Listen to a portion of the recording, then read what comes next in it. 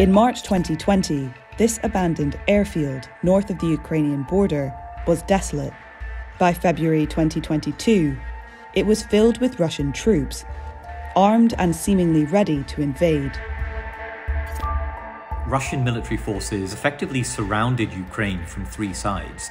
From the north in Belarus, in western Russia from the east of Ukraine, and from the south of Ukraine in the Crimean Peninsula. We're still looking at a huge Russian military buildup and Western warnings that an attack could come at any time. Not just a little bit of destabilization, but a full-fledged blitzkrieg all the way to the Ukrainian capital. Footage of the amassing army, on the ground and in the sea, have been shared online for weeks. Russia has said they will now pull some of these troops back, but the threat of invasion still lingers. What happens next?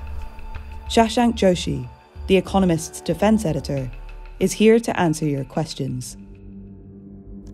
Is Putin bluffing? Western intelligence officials and others say they don't think Putin has made his mind up for certain.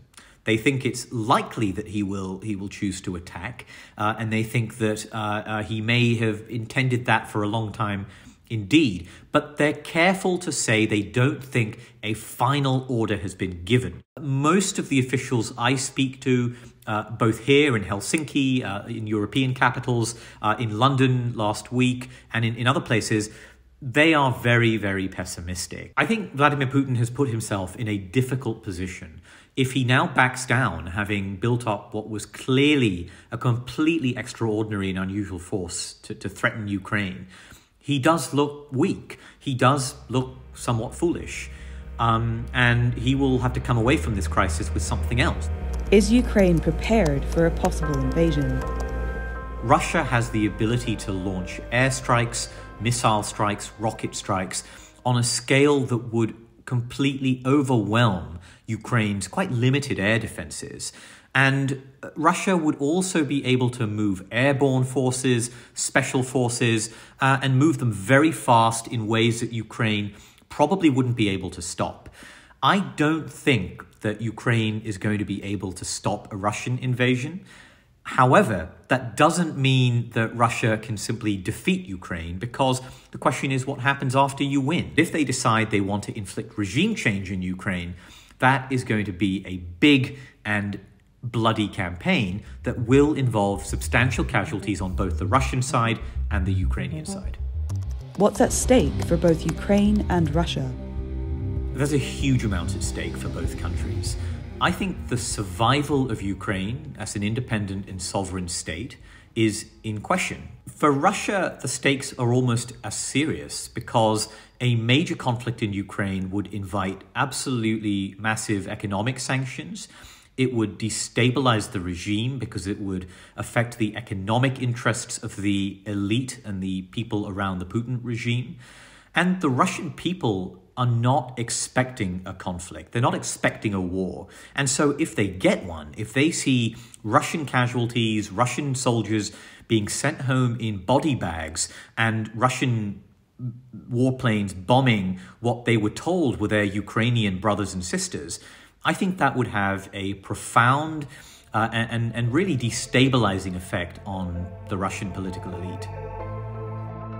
How would an invasion impact the economy of EU countries and the rest of the world?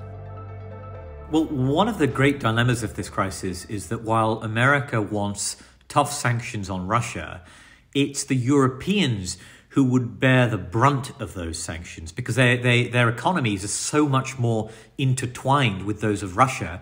And of course, in many cases, they are dependent on Russia for their energy supplies, particularly their gas supplies. It's going to be a very politically sensitive question, but what I sense is that the mood is not like it was in 2014, when there was a sort of unwillingness to go too far on sanctioning Russian energy supplies.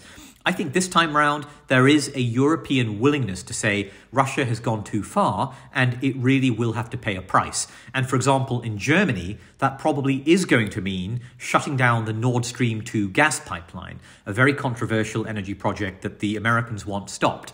And I think we will see some very far-reaching sanctions. I don't think it is just a bluff. Does this situation threaten peace around the world? I think for the United States, the decision over how to respond and how many troops to send to Europe would have really far-reaching consequences for America's Asian allies. A lot of people think that if Russia attacks Ukraine, that this will undermine American credibility and that this will encourage, say, China to attack Taiwan, the democratic island that it claims as part of its own territory. I'm skeptical of that because I think that America's military commitment to Taiwan is much more substantial than its commitment to Ukraine. Ukraine isn't a member of NATO. It doesn't expect security guarantees from the United States or from others. America does have some obligations towards Taiwan, even if they're a little bit vague. And I think that the consequences of a Chinese attack on Taiwan in Asia would be so much more momentous in terms of the geographic consequences, the military consequences of pushing Chinese power out into the Pacific, that everyone understands that you would be unwise to draw too many inferences about American resolve, American credibility, American intentions just by looking at the Ukraine crisis. How should NATO respond to this crisis? NATO is already responding to this crisis. We've already seen the UK, the United States send forces to Eastern Europe.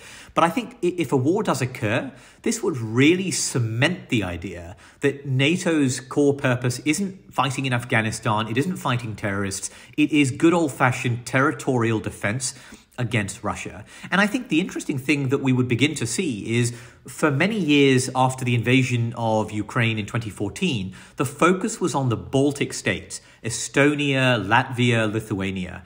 I think what we're now going to see is much more emphasis on the Black Sea states, on Romania, on Bulgaria, on Hungary, on Turkey. The Black Sea is potentially going to be a much bigger focus for NATO in the coming years than it has been in the last 5 or 6.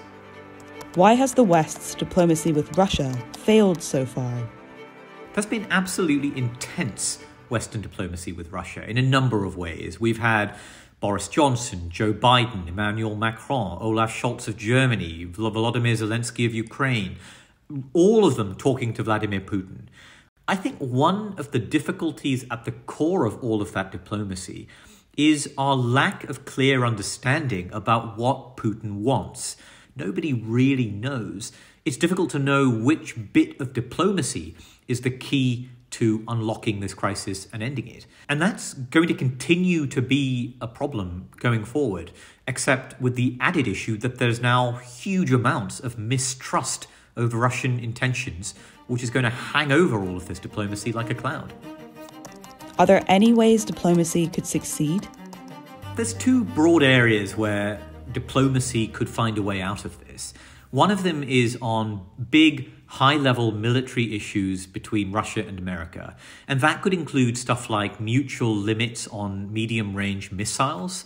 It could be more transparency around military exercises, confidence-building steps like agreeing not to fly nuclear-armed bombers close to the territory of the other country. There's also a second bucket of issues, which is to do with Russia, Ukraine, and the conflict in the Donbass region of eastern Ukraine. Russia wants to see the government in Ukraine give more autonomy to rebel-held areas in eastern Ukraine. Ukraine doesn't want to do that, but if some compromise could be found, that's another potential area which could allow a diplomatic solution to this crisis. But I wouldn't hold your breath on that. I'm Shashank Joshi, I'm defense editor at The Economist, and thank you for watching. If you'd like to see more of our coverage of Russia and Ukraine, please click the link.